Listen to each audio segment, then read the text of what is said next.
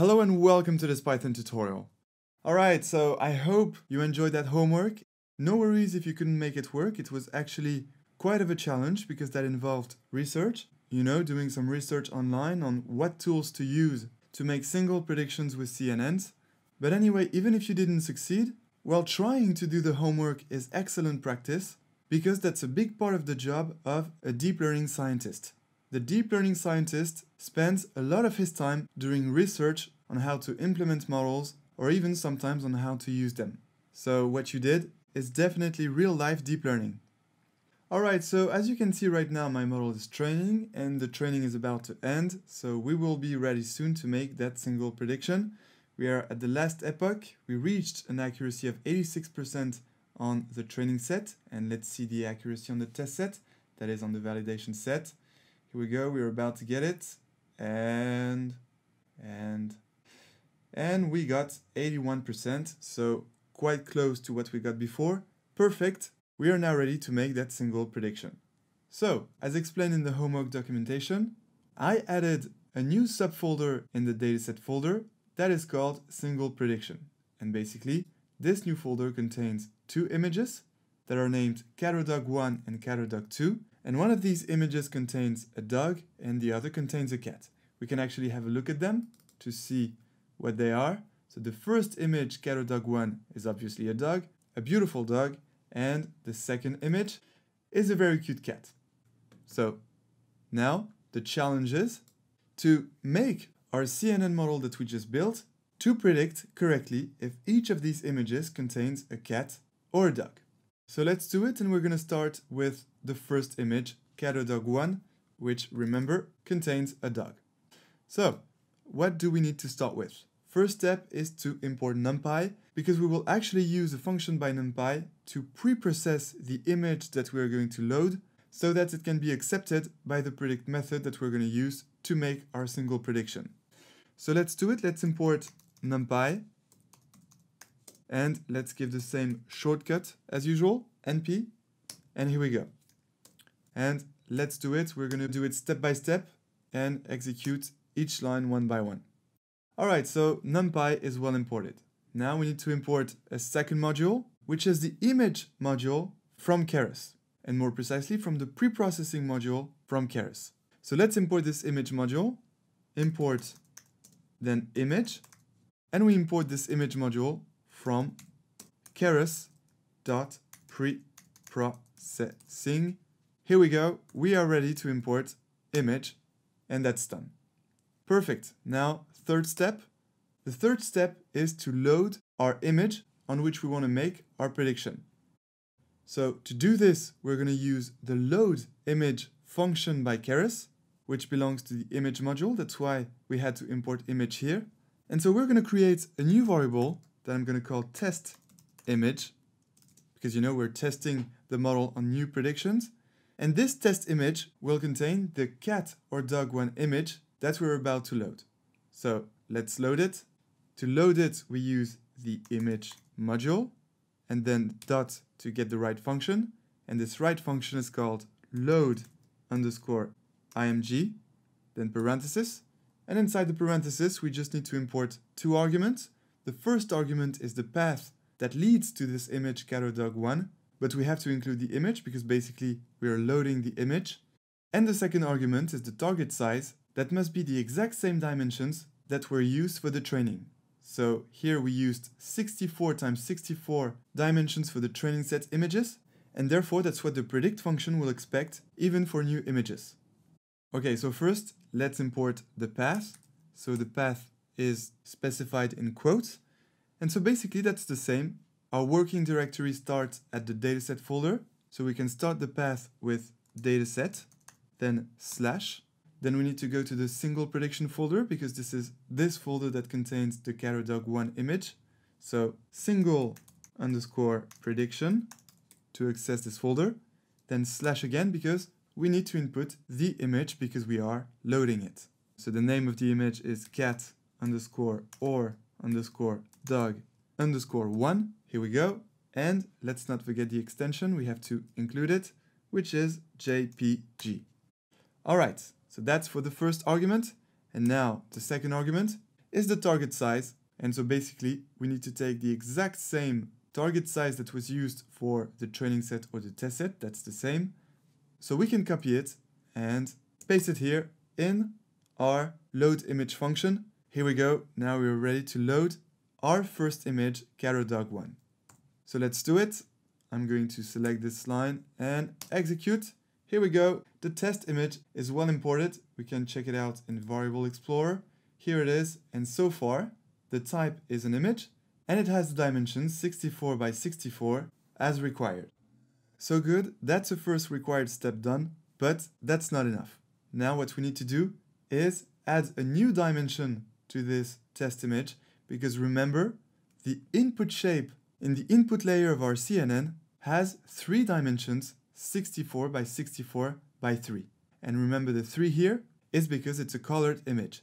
And therefore, now what we have to do is to use another function by image, which is the image-to-array, and that will allow to create this third dimensional array that will have the same format as the input shape in the input layer of our CNN. So let's do it. Let's use the image-to-array function. So next line of code. And so basically we're going to modify this test image variable, because this will go from being an image of 2 dimensions to a 3-dimensional array. So we'll just take our variable again and modify it by using the image.img_2_array function, parenthesis, and inside the parenthesis we just need to input our image that is contained in the test image variable, and therefore we simply input here test_image. Alright, now let's check it out. This test image variable is going to go from being an image of 2 dimensions, 64 by 64, to an array of 3 dimensions, as you can see here, 64 by 64 by 3. So exactly as the input shape that was used for the architecture of our CNN. Perfect, but that's still not enough. Now what we need to do is add 1 dimension again to our 3-dimensional array. And I'm going to explain why. We're about to use the predict method to make that single prediction. But if we use the predict method directly, well, look at what happens.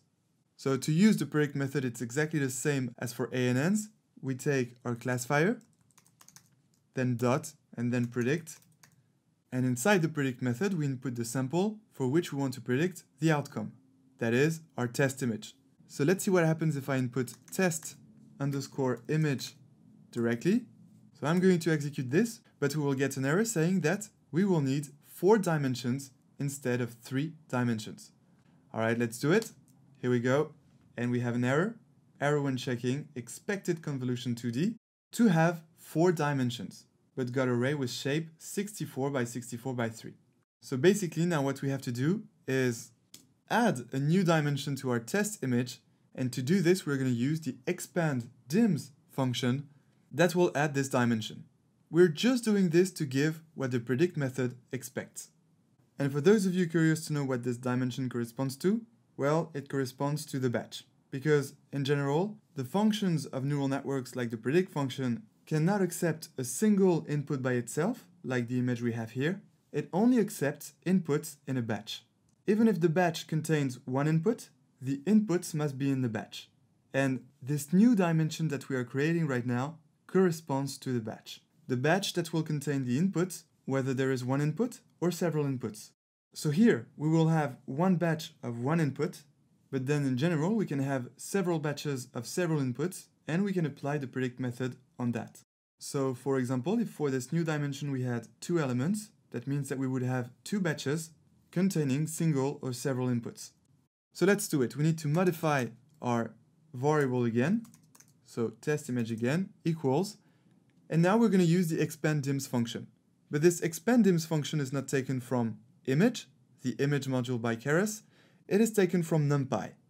So here, instead of using image, we're going to use NP, which is the shortcut for NumPy, and we're going to use the expand_dims, parenthesis, and inside this expand_dims function we need to input 2 arguments. The first argument is of course our test image, because that's the test image we want to expand, that is add a new dimension. And the second argument is axis, and axis is to specify the position of the index of the dimension we are adding. So we need to add this dimension in the first position, because again, that's what the predict method expects, and therefore we will specify axis equals 0, because axis equals 0 means that the index of this new dimension we're adding is going to have the first index, that is index 0. So let's do it. Let's input the first argument, test underscore image. That's the first argument. And now the second argument, axis equals 0. Alright, and now my test image has 3 dimensions, 64 by 64 by 3. And now when I'm going to execute this, we will get 4 dimensions, 1, 64, 64, and 3. Let's check it out. I'm going to execute. Here we go. 4 dimensions, 1, 64, 64, and 3. And now we have exactly what the predict method expects. And so if now I select this and execute, indeed, we get our final prediction. And we can see it is 1. But don't worry, that is not our final word. We will see what 1 corresponds to. So now what I'm going to do is put the result of that single prediction in a new variable that I'm going to call result. So equals, result equals classifier.predict test image. And so now if I execute this, well, this result here, array 1, will go into the variable result. So let's execute this. All right, now as you can see, if I click on result, well, I have my new single prediction, 1. But now, does 1 correspond to cat or 1 correspond to dog? Let's check it out. I'm going to press OK. And to get that information whether 1 corresponds to cat or dog, well, we need to use an attribute that is called class indices, and that will tell us exactly the mapping between the strings cats and dogs and their associated numeric values 0 and 1. So let's get this. We need to take our training set, then we add dot, and then we add this attribute, class underscore indices. And now if we select this and execute, we get the mapping. And so here we can clearly see that cats correspond to 0 and dogs correspond to 1. Perfect! So that means that the prediction by our CNN model for this first image, cat or dog 1, is correct, because this image contains a dog and our model predicted a dog. And if you want to make it even more simple for you, or for any person that is going to use your model, we can add this. That is this if condition, if result, then we're going to get the value of 1 here. But as you can notice, this result is an array of 2 dimensions.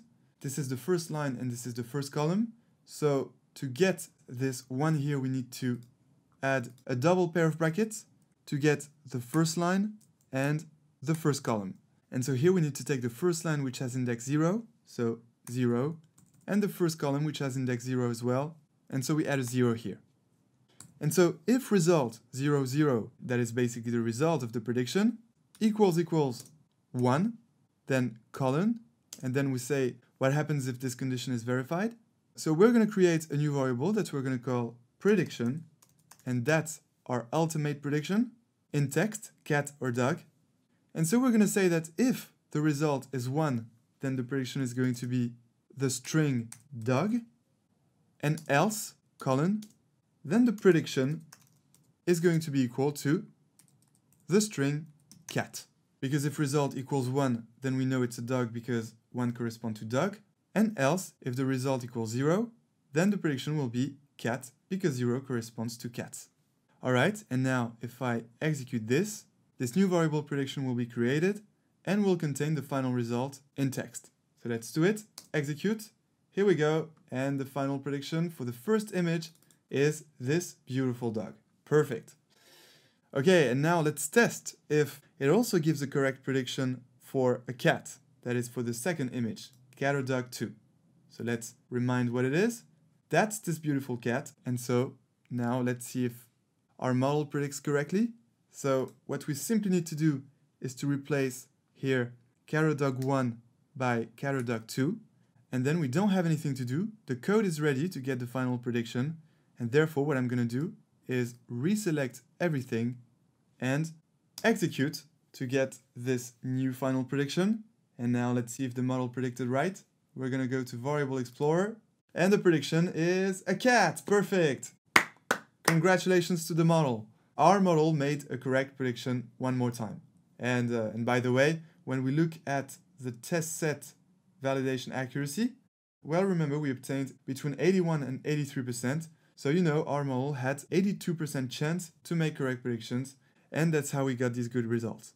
So congratulations if you managed to get these single predictions, you really did a great job, and also congratulations to those of you who tried. Don't worry if you didn't manage to get the final prediction. By trying you definitely made some progress, and also some experience of deep learning, because that's exactly how deep learning is. You always have to experiment to make your models work for some specific tasks. So congratulations in both cases. This is now the end of this section, and now we're going to move on to the next section about evaluating, improving, and tuning convolutional neural networks. Another challenge is waiting for you so that you can practice even more. Another podium will be involved, and I can't wait to see your results and the medal you will obtain. So I'll see you in this next section, and until then, enjoy deep learning!